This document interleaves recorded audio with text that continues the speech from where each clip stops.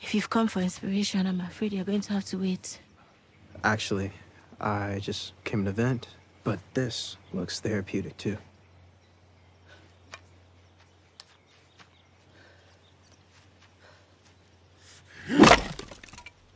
Elizabeth problems? I'm just a little worried about her. She grabbed Ethan to help her with her mysterious plan, and I guess that bothered me too.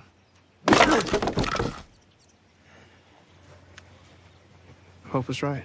Being the leader is lonely. Sometimes the right decisions are the hardest ones to make. Speaking of which, Elizabeth asked me to inspire her. Maybe I'm a bad friend, but I don't trust that she's thinking clearly yet, so I turned her down.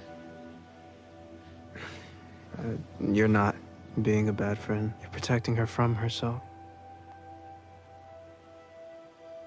Do you mind if I ask your opinion on something?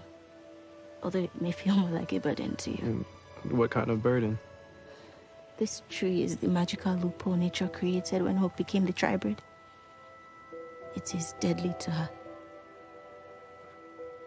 Are you saying... This is the only thing on this planet that can kill her. Yeah, that was it. Should I destroy it in order to protect Hope? Or begin sharpening it to protect the world from her? When Hope was back at the school, she handed me a sword to see if I had the guts to kill.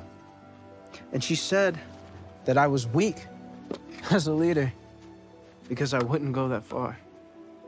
And she was right. I won't go that far, no matter what. Hope is one of us, even if she doesn't know it. So I say burn it.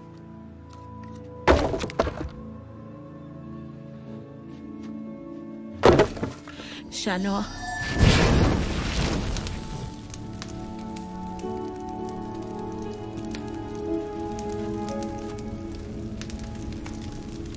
Musique Sacrum.